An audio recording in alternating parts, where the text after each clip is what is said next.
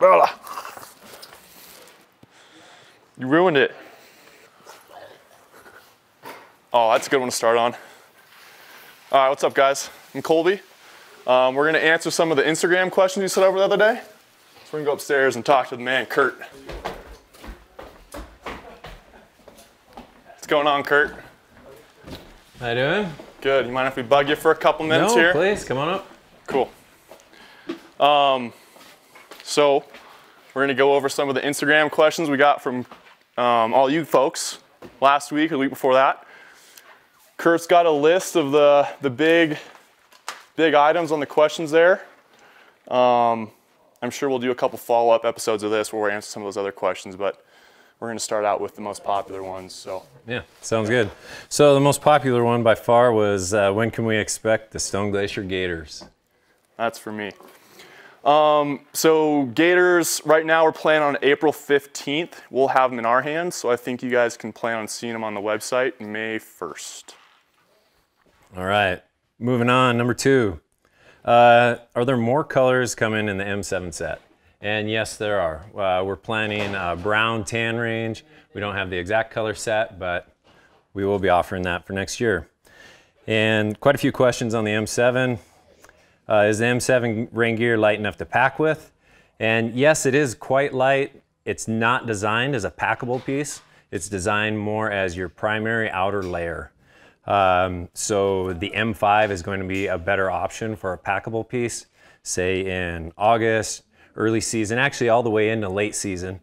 But if you're going to be hunting in the snow, using the pants and the jacket as your primary outer piece, the M7 is going to be your choice. And next one along the same lines, why didn't you line the M7 hood with fleece? And this was intentional because whenever it's snowing, rain, anything like that, if you don't have your hood pulled up all the way, the micro fleece on the inside could start to hold moisture if snow or anything blows in there. So left the collar and the hood.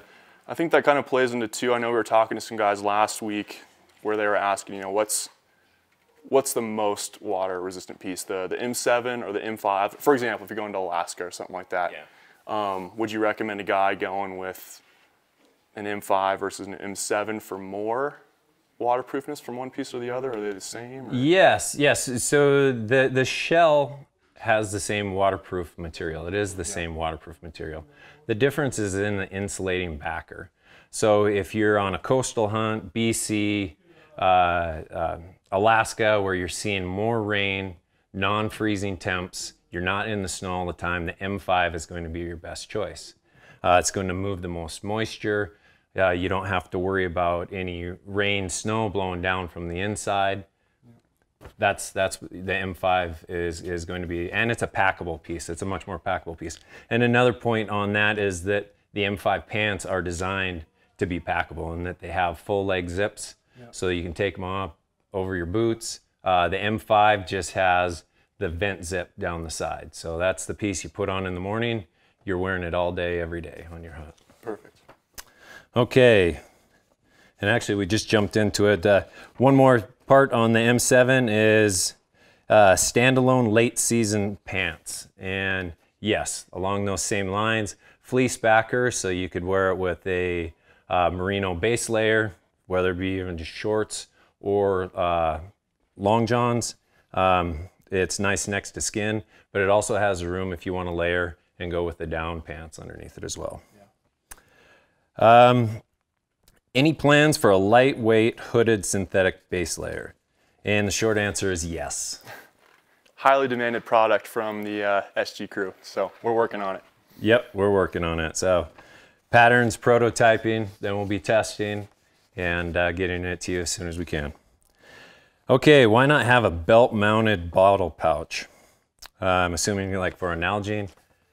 I don't have a good reason for that. We should have one, and we will have one. So actually, that's one of the good things that came out of this question. We started prototyping one last week.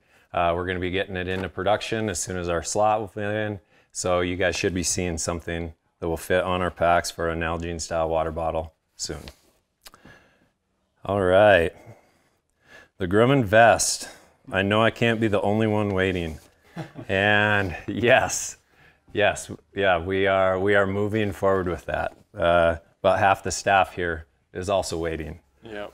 So soon. Now that SG has a full system, do I need to order different sizes to layer properly? Yep, and the answer to that is everything is sized to fit together. So when you take a look at the M7 pant, the M7 pant is made to be worn as an outer layer, same fit block as our de Havilland pants, both the light and the standard de Havilland pant. And then you look at the M5 layer, that is designed to go over the top. So if you wear a large in either one of those, order a large in the M5, and that will fit over your large standard outer layer. That might be a good question to call out too, what we talked about last week. We were kind of talking about the whole waist sizing thing and you know, how our sizing chart works. I know a lot of guys might look at it and see, you know, one size is based on a 34 to 36 inch recommendation. Could you just maybe inform them what that's referencing? Is it pant size or is it actual hip measurement? Yep, so that is actual hip measurement. So taking a measurement around your waist, right where your belt line is, that measurement, cross-reference it to our chart, and that will give you your exact size. Now, knowing that our size blocks will also have 2.5, 2 3/4 inches of adjustment up or down. So once you're in that size, you can micro adjust it to get it to fit depending on whatever base layer you're wearing. Putting on your winter weight. Yeah. Adjust it up a little bit. Yep. Okay, so looks like last one we have for right now. How does SG determine cubic inches the volume of their packs? And so I do it using AutoCAD. That's what I do all my design work on. And so what I do is I figure out the perimeter of the pack in the different spots. So a pack isn't, even though they're two-dimensional pieces, when they lay out, it looks like a square. It actually forms into more of some sort of ellipse. And you figure out, of course, the perimeter, you figure out your square inches, and then I'll figure that out for each portion of the pack. And then I can multiply that times the height, and that will give you your volume of the main pack. Then similarly do the pockets.